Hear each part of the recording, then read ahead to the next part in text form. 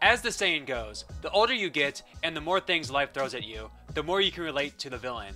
And while we all love our favorite Survivor heroes, such as Rupert, Colby, and Cirie, sometimes we can't help but root for the villains of Survivor as well. Whether you can just simply relate to them more, they're the underdog of the season, or there's just something about them that makes them rootable despite their villainous persona. What's going on, guys? I'm Flint Masters, and today we'll be going through the most rootable villains in Survivor history.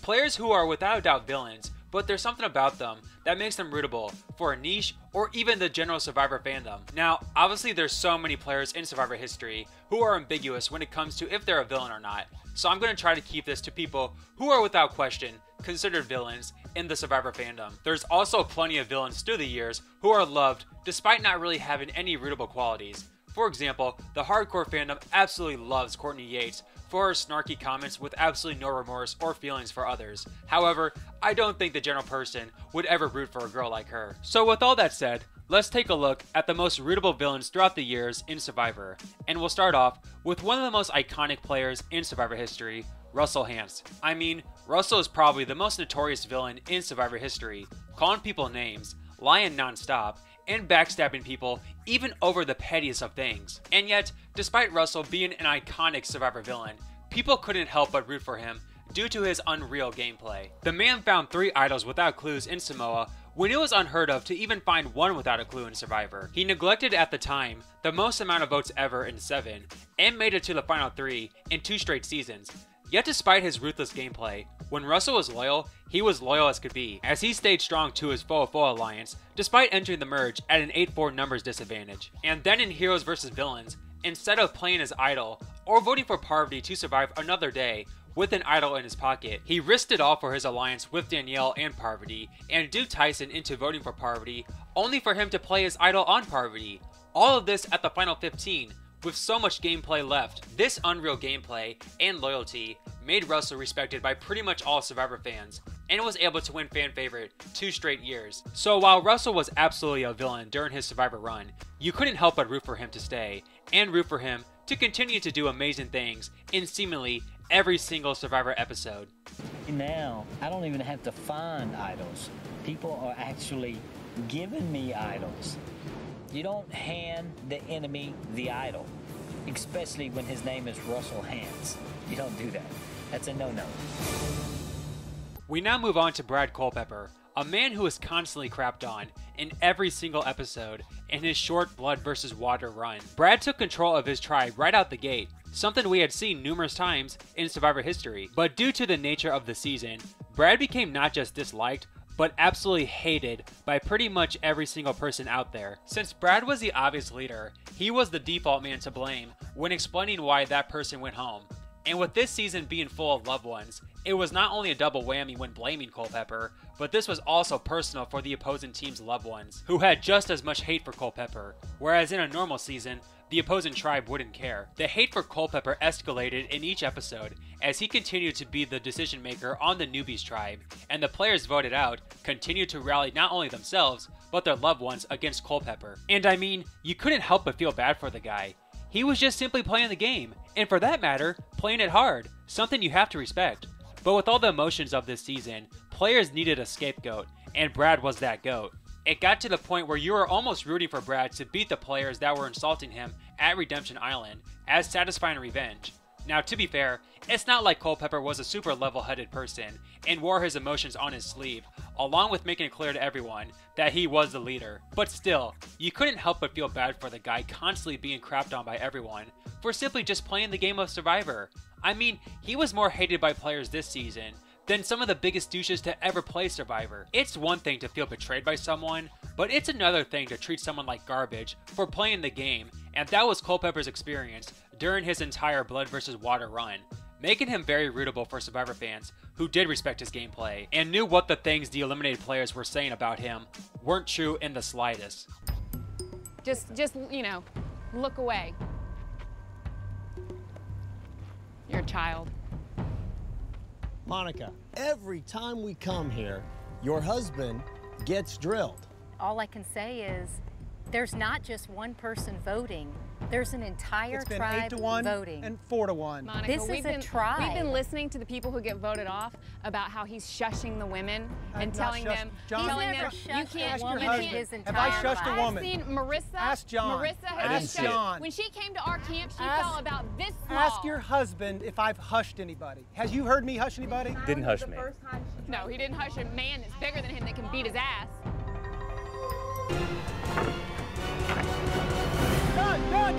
Done! Does Brad have it?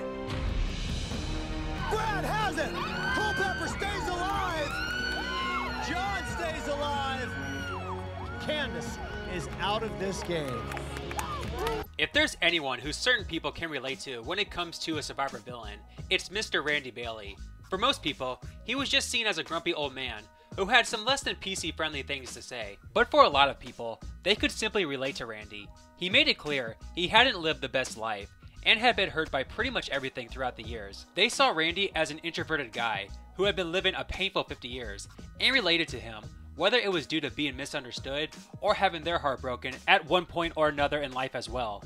And most importantly, people who saw through Randy saw that he was a very smart and funny guy who did care about people. It's just that it was super hard for him to get invested in any sort of positivity since he had experienced so much negative in life. Again, people who haven't experienced any sort of negative in life or simply are super positive in general couldn't relate to Randy.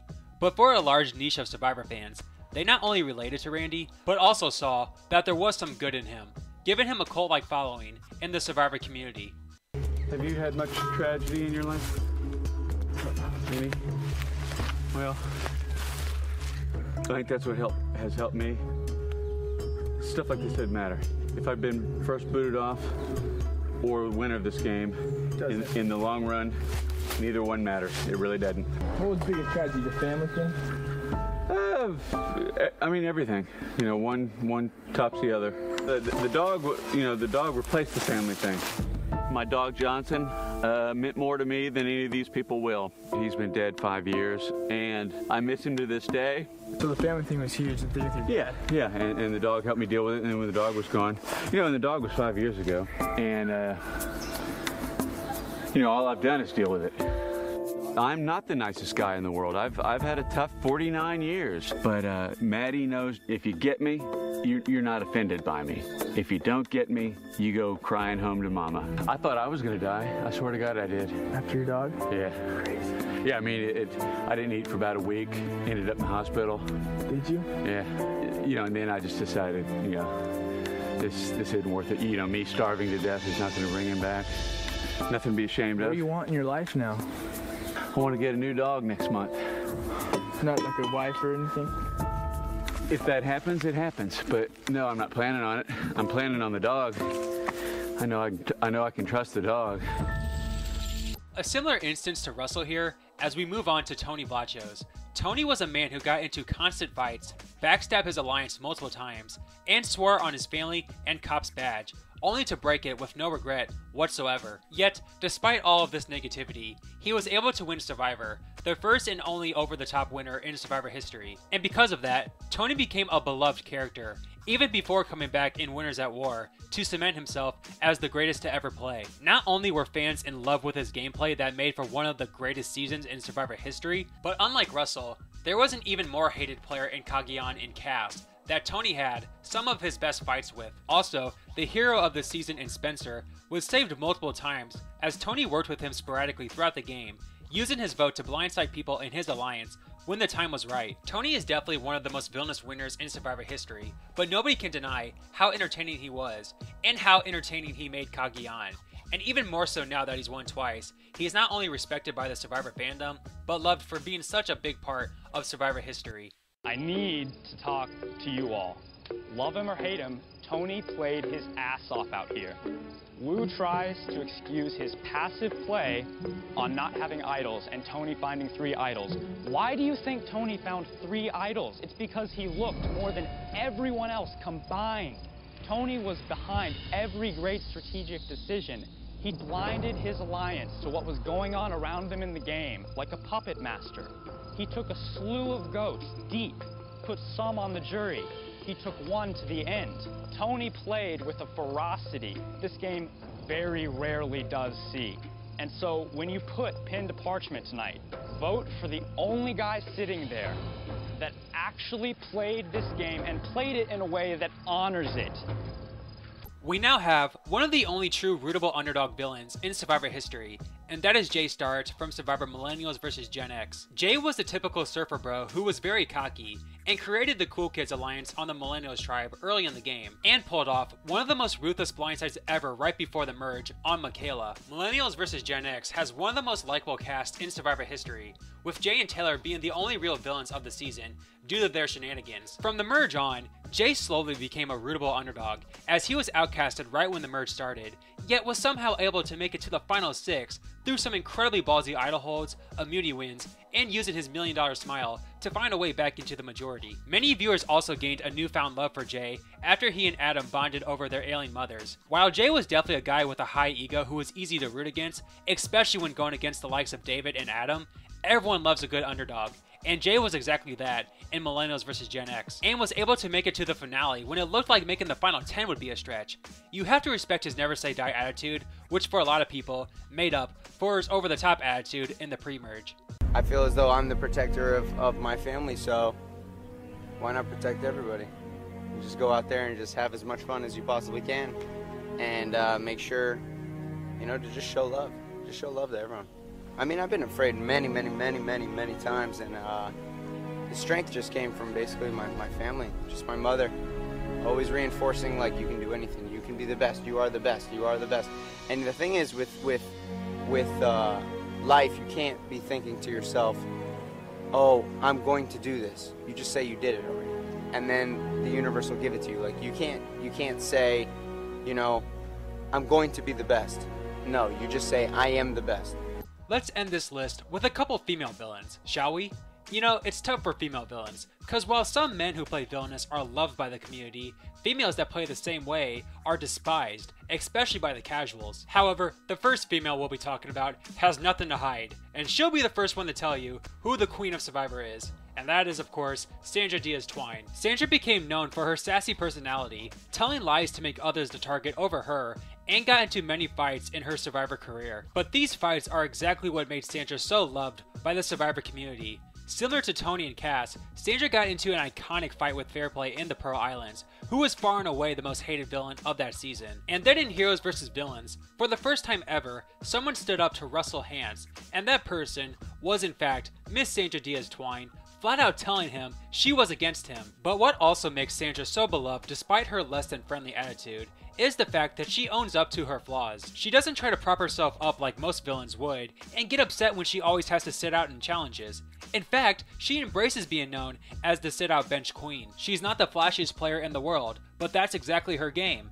As long as it isn't her, then she can live with that. And it was this type of self-awareness gameplay that made Sandra the first ever 2-time winner in Survivor history. Sure, there's some fans who think Sandra is overrated, but many Survivor fans absolutely respect Sandra's gameplay and live for her sassy attitude, especially when going against the likes of Russell and Fairplay. And best of all, no matter what anyone says about her, nobody props up Sandra as much as she props herself up, and you just gotta love it. So, Sandra, does the fact that you're the only person who has won twice, does that make you best player ever? It makes me the queen. The best ever, yes. Without question. Without question. I mean, I have 2 titles.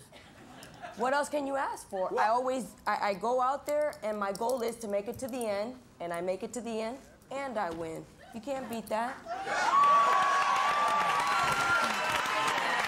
And finally, how can you not include Miss Parvati Shallow?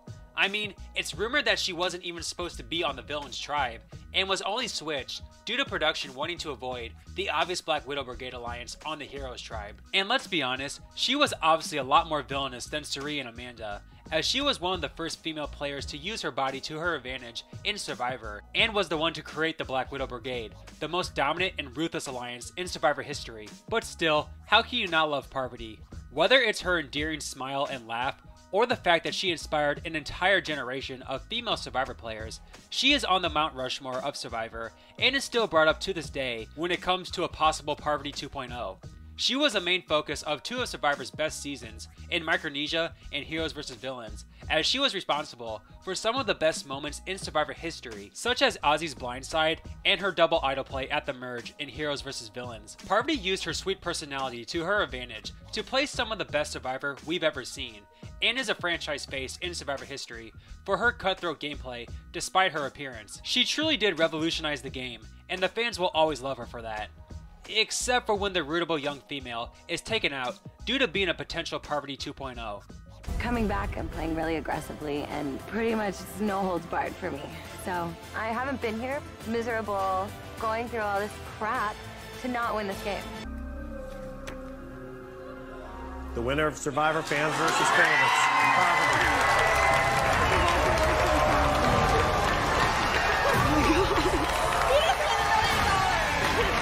Thank you guys for watching. If you are not subscribed for whatever reason, then what the heck are you doing? Smash that subscribe button right now. And why don't you leave a like as well, along with a comment of your favorite villain in Survivor history. With all that said, thanks again for watching, and I'll see you guys next time.